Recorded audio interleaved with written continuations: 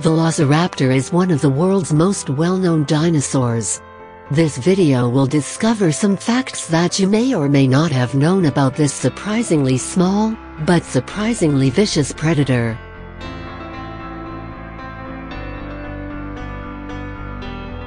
Paleontologists believe Velociraptor sported feathers.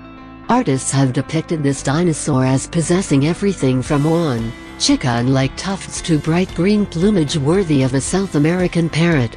Velociraptor almost certainly wasn't lizard-skinned, as it's portrayed in the movie.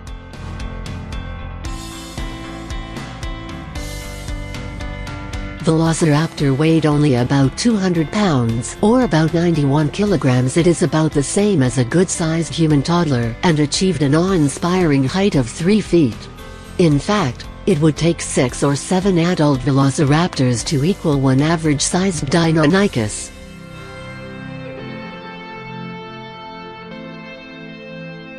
There's no evidence that velociraptors hunted in packs. To date, identified velociraptor specimens have been of solitary individuals. The idea that Velociraptor ganged up on its prey in cooperative packs probably stems from the discovery of associated Deinonychus remains in North America.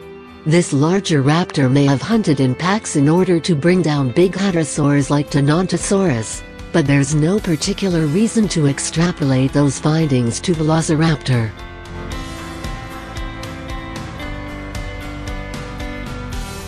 Velociraptor's IQ has been wildly exaggerated.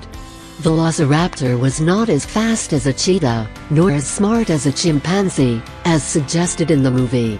Even the putatively smartest dinosaur of the Mesozoic era, Troodon, was not smarter than a newborn kitten. The fact is, Velociraptor's IQ has been wildly exaggerated.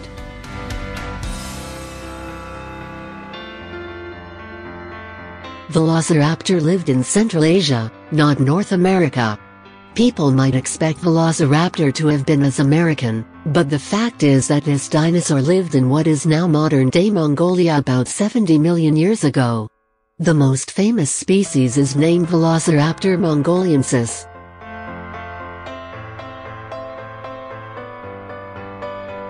Velociraptor's main weapons were single, curved hind claws.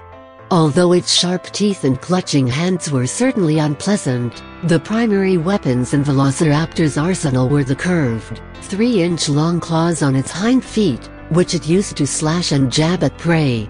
Paleontologists surmise that this dinosaur stabbed its prey in the gut in sudden, surprise attacks, then withdrew to a safe distance as its victim bled to death.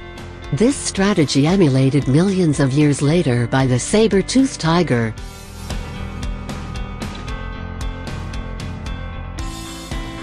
Velociraptor wasn't as speedy as its name implies.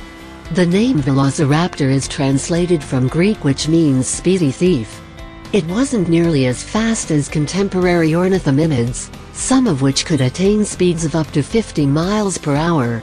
Even the fastest velociraptors would have been severely hampered by their short, turkey-sized legs, and could easily have been outrun by an athletic human child.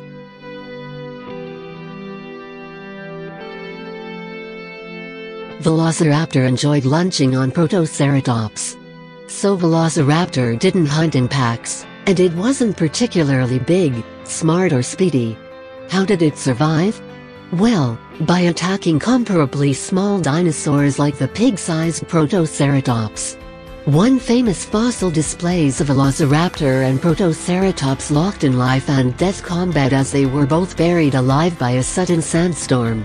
And by the evidence, it's far from obvious that Velociraptor had the upper hand.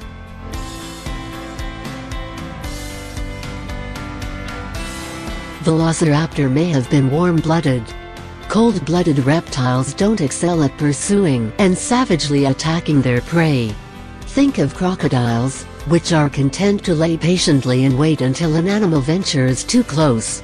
That fact, combined with its probable coat of feathers, leads paleontologists to conclude that Velociraptor and other theropods, including tyrannosaurs, had warm-blooded metabolisms comparable to those of modern birds and mammals.